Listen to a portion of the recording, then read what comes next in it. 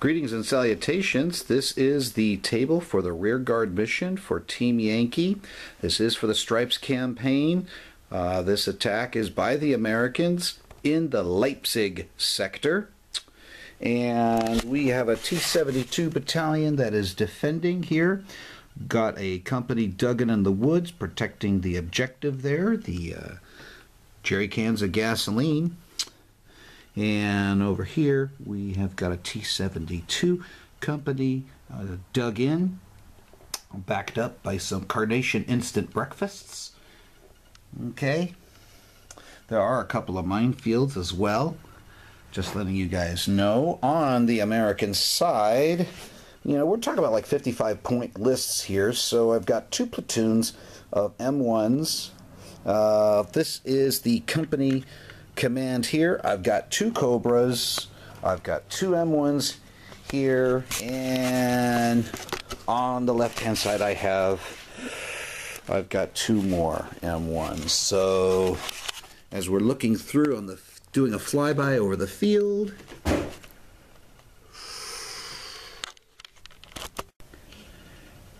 so it is the end of American turn 1 of this Team Yankee game, and they're already seeing flames here, whereas this platoon set fire to this guy and this guy here. These guys moved up together in unison and torched the BMP-1 observer. Our helicopters went, opened up on the tank company in the trees, blew up one, bailed out another. So this is not looking good for the Russians.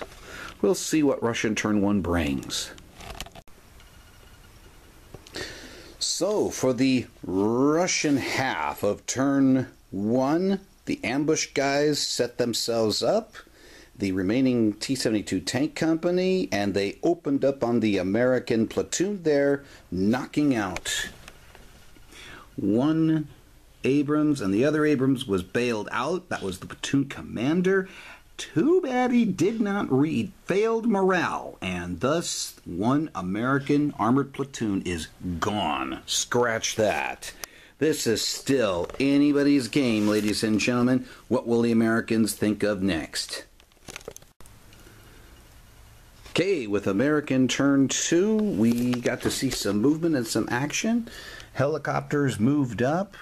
They sprayed the woods there with some Vulcan fire. They caused some hits. Nobody was eliminated. We had 4 tanks over here. Guess what? They split up. So one platoon went over to start pelting the T-72s here. Knocked out this one. And our company command came over, fired on these guys here, taking out 2 more and bailing out the 3rd.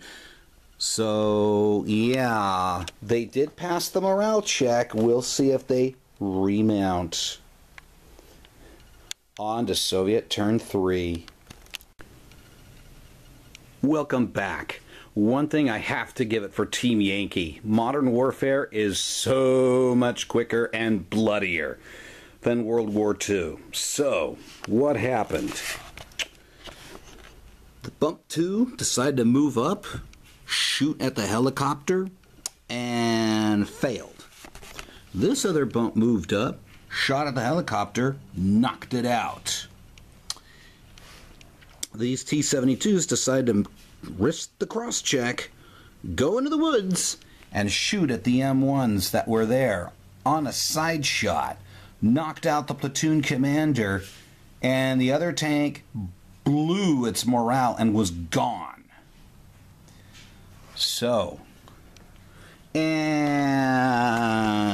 the self-propelled artillery guys bombarded and with no effect. So they did hit the American tank, but with no effect. Alright guys, the end may be sooner than you think, because the Americans still have 1 good unit left. Let's see what happens.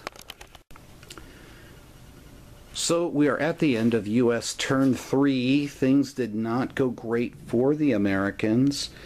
The HQ section moved out. The HQ section moved out to here.